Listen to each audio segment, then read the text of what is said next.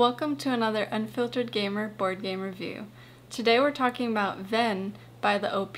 It's a 20 to 30 minute game for ages 10 and up, and 2 or more players can play it. In Venn, players will be playing on 2 teams and using art cards to give clues about words they want their team to guess. And they'll be placing these art cards onto the Venn diagram to give those clues. The team that wins is whoever gets to the 12 points first.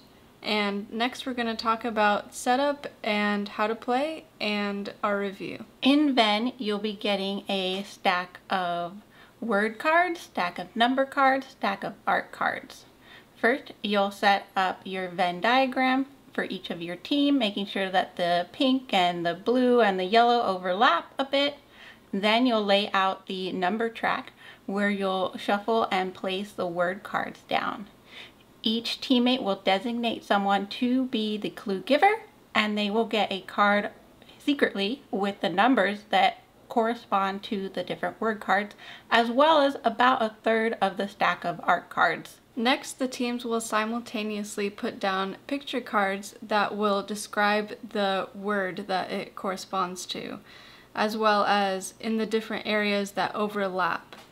When one team decides that they have enough clues, they can yell Venn, and that will initiate them guessing. So when one team yells Venn, then all laying of the art cards will stop and the teams will guess the words to their clue giver. And then if they, based on how many words they guess correctly, they'll get that many points. Plus, if that team yelled Venn and they got all 3 words correct, they'll get a bonus point. You'll move your tracker up on the score tracker, and the first team to get to 12 or more wins.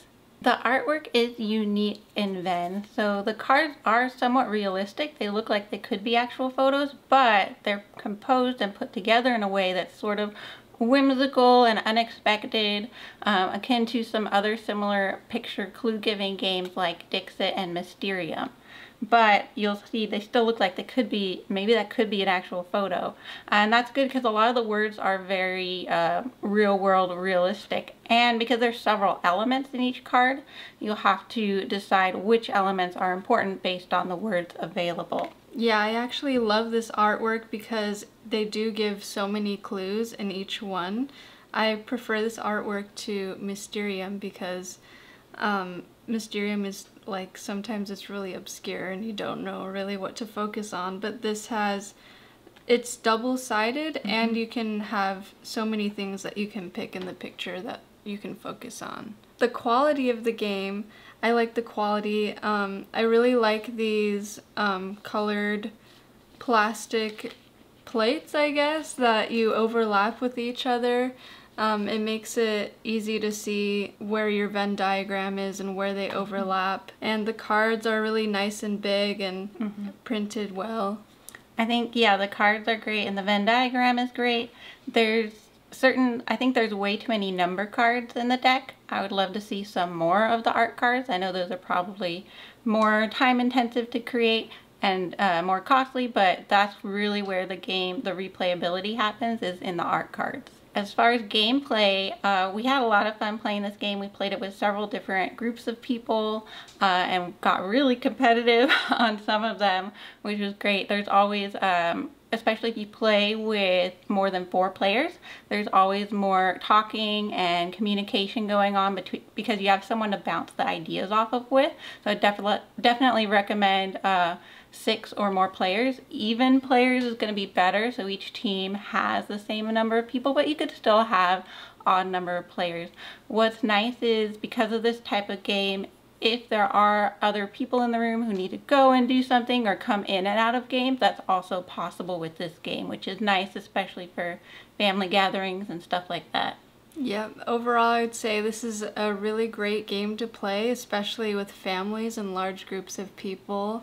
I would prefer playing this with a lot of people over, like just 2, because I think it is fun to like communicate with each other and try to guess. Oh, what's that? No, that's gotta be fluffy and alive because this, and kind of argue and debate a little bit while the clue giver like frantically looking through the cards, trying to place them down really quickly. One thing we noticed differently in the play styles based on the number of players is, yeah, when you have 2 versus 2, you only have 1 clue giver and 1 guesser on each team. It's going to be a lot more silent game and less going on, a little bit more focused. And then when you add those other players, those other guessers, they're going to be communicating with each other. The rule says that that's what they can do, but that also gives the clue giver more information, and then they could determine what they want to do with that information. Either add it, because you can add additional cards on top if you've already played cards, and that can kind of change up the game. I think it depends on if you want that to happen or not. It's kind of unclear in the rules if that's supposed to be happening. Overall, a really fun experience and great for friends and families of almost all ages and types.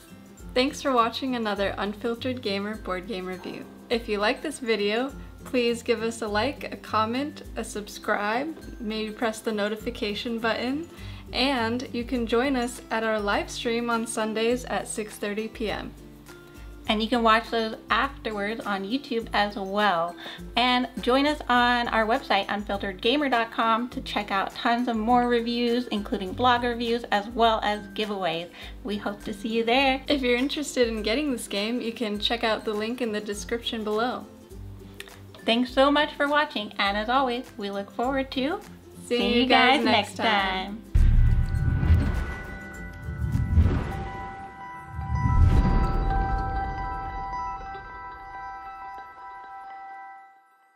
Don't ruin your shorts. I didn't Wow. mean to get The brand new shorts I just put it got back you. in the bag. that on my Can't board. buy Oh my anything. gosh. It's fine. Put it in the bag. Okay. You don't like the goopy? What's wrong with it? Why- It's dirty. not a No, it's toy. not. It's barely dirty.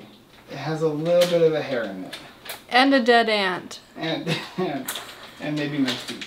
If you like this game, then wait, they didn't play it. If you're interested in picking up this game. Okay.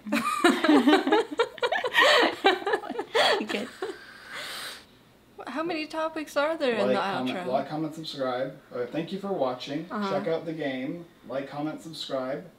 The live stream, the website. Okay. You can I know. do it. When I was Oh. saying that, I was like, "Oh, that sounds confusing." 2 and up. Ages 10 and up, Yeah. and 2 or more players. Okay.